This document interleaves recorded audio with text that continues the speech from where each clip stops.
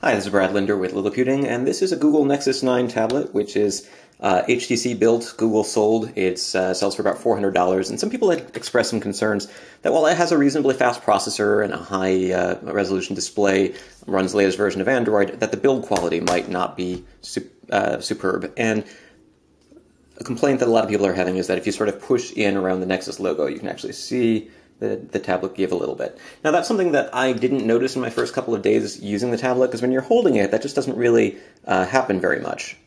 But if you do turn it over and push on the back, you can see that it does give a little bit.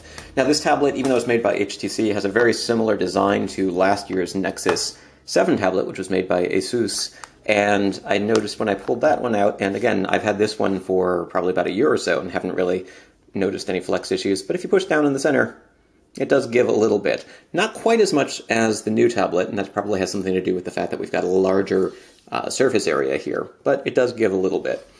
Again, when you're holding it, I don't think you're likely to feel that too much, but there might be some quality control issues. I've noticed, I've seen some other videos where other people push and it seems to move a little bit farther. So I don't think it's a huge concern, but if you want to buy a tablet for $400, which is the starting price for this model, and you're really hoping for a more premium build quality with something like a sturdy aluminum case, well, this has a plastic case and it has a little bit of give to it. So that's something that you might want to be aware of. This is Brad Linder with Liliputing.